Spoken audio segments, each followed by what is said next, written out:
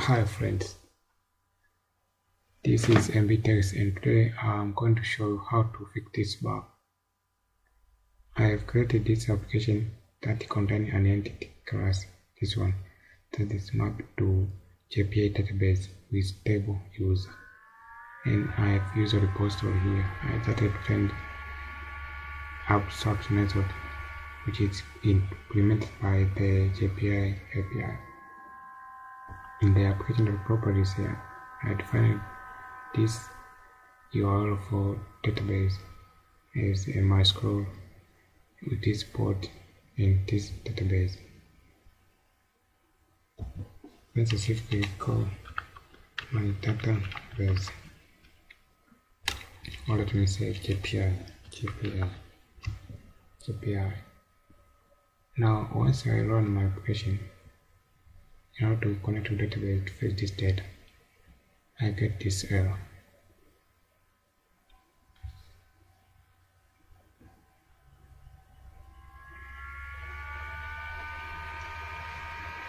You see, hibernate exception. Access directory cannot be null when under direct node set.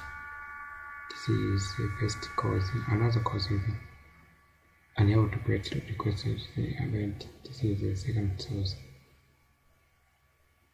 Root of, but the main cause is this one. Error created in which name entity manager and it's current the source. It says invocation of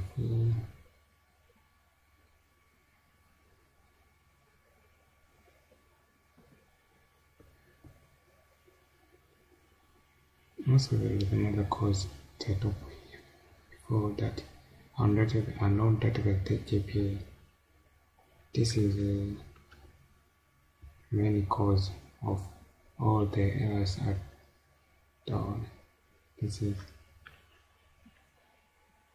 we have to create database, this one, unknown database JPA. If I log in MySQL,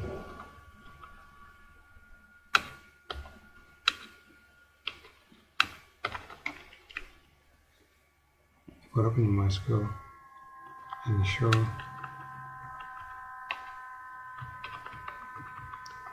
you can see there is no database called JPA. Now I have to create this database.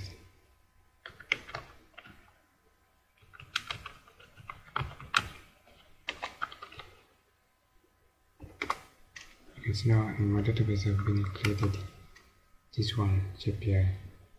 You can create from the PHP myadmin page from dump, or if you have installed MySQL as an independent application, you have to run from the command line. Now once I run again, you can see the bugs have been fixed.